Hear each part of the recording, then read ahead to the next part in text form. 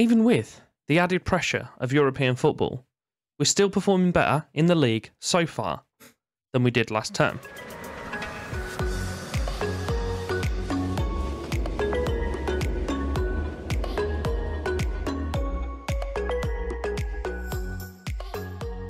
Welcome back.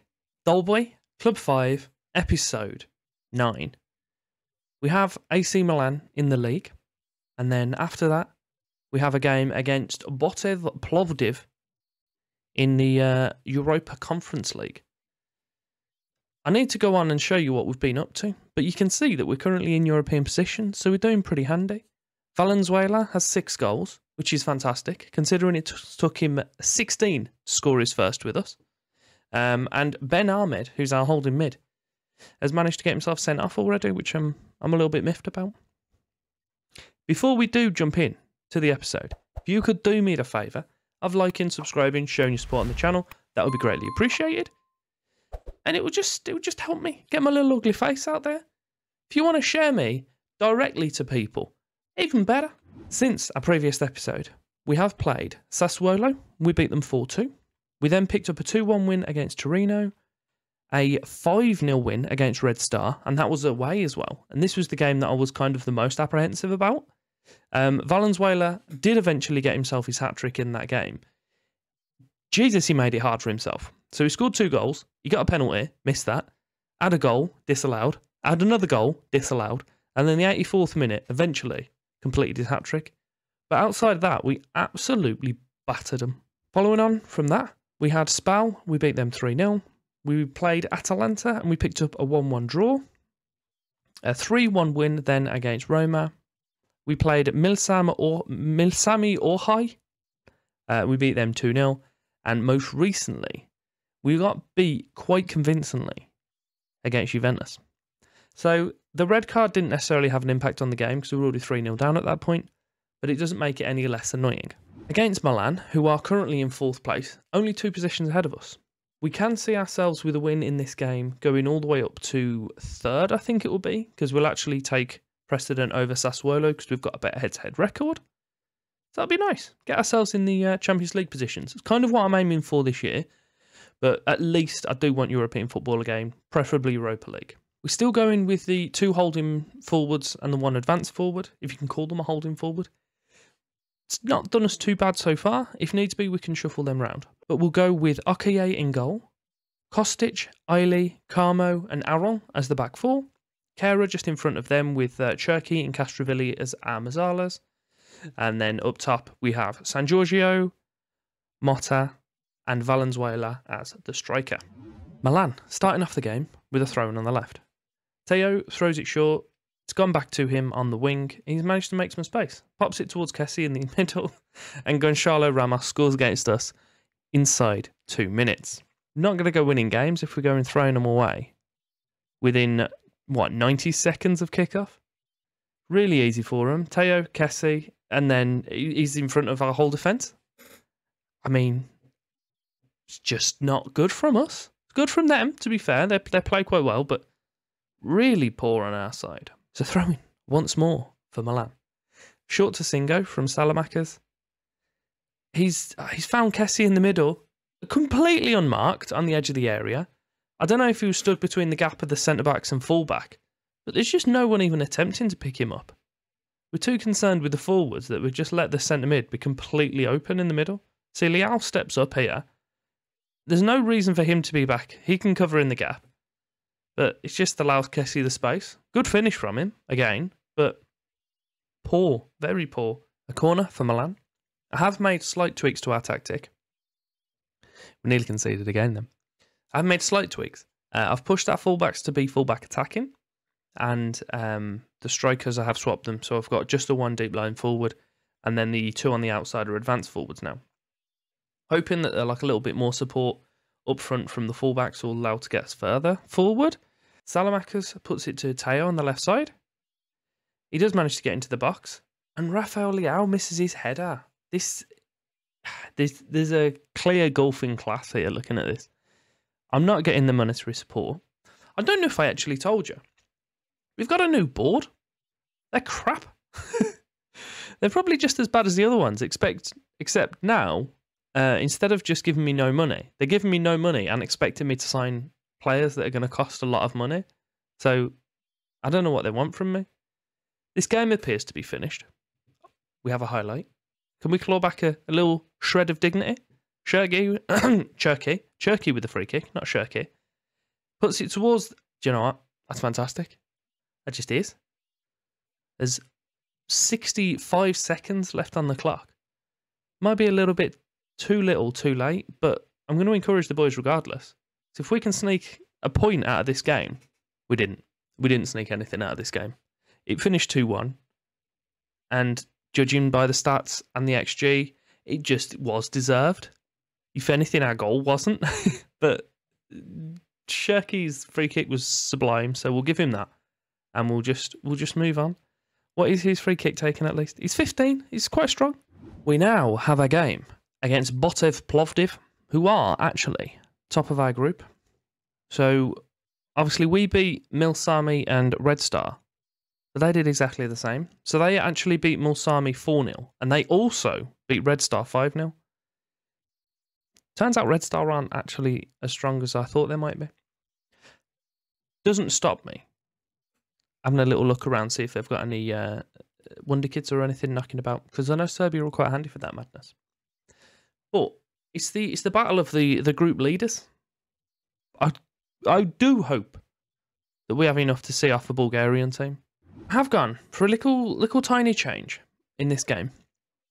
I'm trying to use, instead of a deep line forward, push him back into an advanced playmaker, because that's where Ryan Cherky is best, apparently.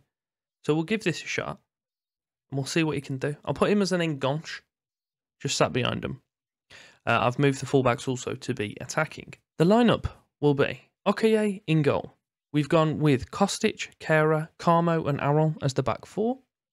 Ben Ahmed is back in with Zakarian and Castrovilli in the middle. Cherky playing just behind San Giorgio and Valenzuela as our strikers. Do have a little bit of an issue out at right back at the moment. Vanderson is currently out injured, but he should be back soon. And then Salva Ferreira came in for him in the game. He picked up his injury and also got an injury. So he's out between 4 weeks and 2 months. Tonev with a corner for Plovdiv. Put towards their back post. I think it struck the near post when it was headed back across, but it was cleared out from us regardless. Valenzuela is attacking. Everybody else is sprinting forward to try and give him... He's just ran out of play. He just ran directly out of play. Corner. Nick... It's not a corner. It's a free kick, that one. To save, and it is now a corner. Maybe I was just being pathetic instead of pathetic. That was a bit mean, but it worked, so it's fine.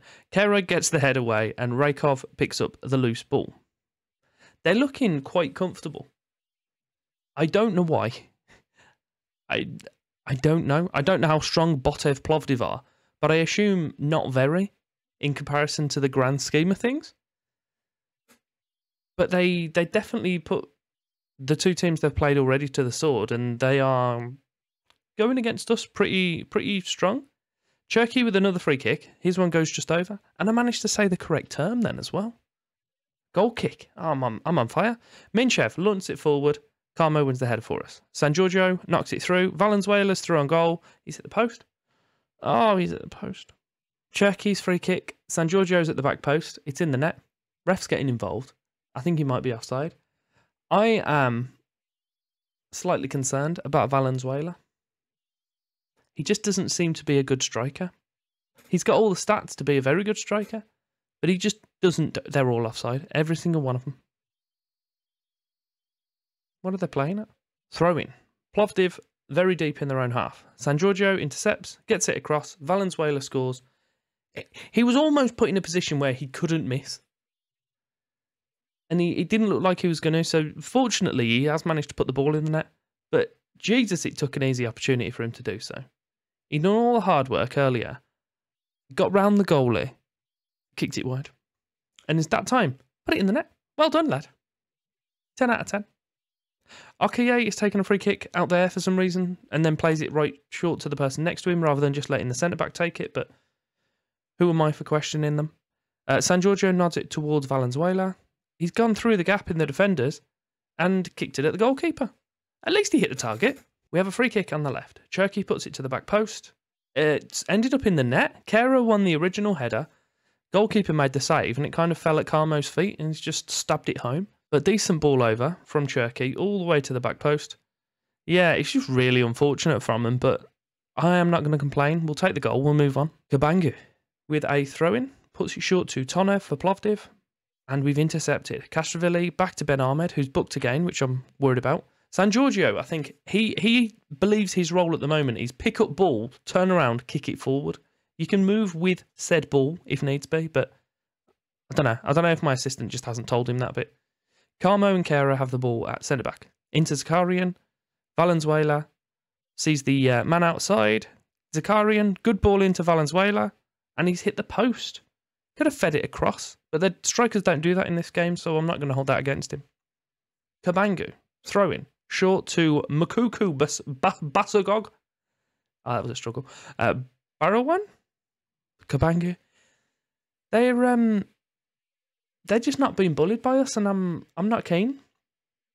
We play well against strong teams, or at least we did last year. I just don't know. I don't know. Okaye throws it short to Carmo, Ben Ahmed, and Aaron. Back into Carmo. Got a few tired legs knocking about, but no one like drastic.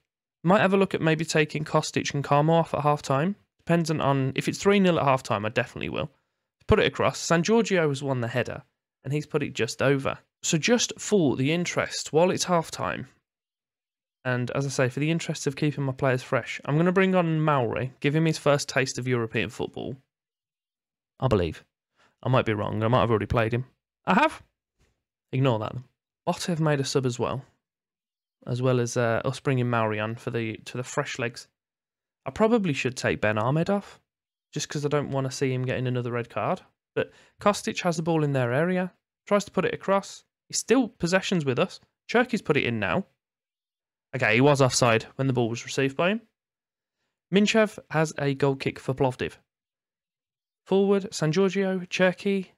We've got a lot of forward runners, a lot of space being taken up. I'm a big fan. Kostic into Zakarian. He's made it into the area. Back to Kostic. Back into Zakarian. And he's rattled the crossbar. And it's gone in. Kostic and Zakarian playing really well between each other there. There's about 3 or 4 players around them, and they've still managed to find the space and just rifles it against the underside of the crossbar. Just coming up to the hour mark. While we are 3-0 up, I am going to take Ben Ahmed off for Kera, and I'll bring Ailey on. So it allows us just to kind of not get him sent off, really, more than anything. We'll leave Valenzuela on. We'll bring off San Giorgio for Motta. I will check. He can play complete forward, so I'll do so there. I want them to stay forward, so I'd normally have a support and an attack, but considering we've got the attacking mid behind them, I'm going to just leave the 2 strikers on attack and see if that works. But Mauri has the ball for us. Over to Ailey and over to Kera. Forward to Kera, I probably should have said. Kostic has it out on the right side. Back into Zakarian. See, this is the thing, like, because the links on this game are so rigid. Realistically, in my formation, the fullbacks and the wide centre mids, but the corresponding side, they should have a link because they have a lot of times that they have to work together. But it just doesn't care. I'm assuming they have a decent chemistry between them, but I'll never know. Just into the last 10 minutes now. A hopeful ball forward, which was intercepted by a player with a name that had far too many letters in. Lingue. I need to know what his name is now because I only caught it out of the corner of my eye. Has he disappeared? Here he is. Oh, it's Christov. It's not too bad, actually. Stavrev. And he puts it back to Lingue. They're, Hristazov, not just Hristov. Tylev, Princi, Nikolov. There's no urgency from them, but sometimes that isn't bad because they're still moving forward. They're just not like get the ball forward as quick as we can. He nearly absolutely mugged my goalie off there, but fortunately it went just over for him. Into the last 5 minutes or so now, there's another highlight. Of course there is. Zakarian intercepts. We'll make it 4. I'll take that. Valenzuela, Zakarian, Kostic. Ailey. Just, you know what, guys? Just keep it. Keep possession. Don't worry about running about or doing anything too quick. Good ball through to Valenzuela. I think he was offside. The ref doesn't seem to be getting involved. Brilliant run, good finish from him then, if that's the case. I am going to just slow these down then, just because we don't necessarily need to be doing anything more now. And there's no point in tiring them out more than they already may be. But we'll just slow the game down a little bit. Good play here. Cherky forward to Castrovilli.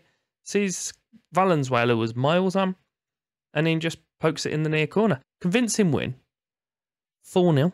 We'll be back next episode with the games against Lazio and Inter. Only change to that might be if I somehow haven't confirmed our progression from the group stage. If that is the case, then I'll come back for Red Star and Lazio.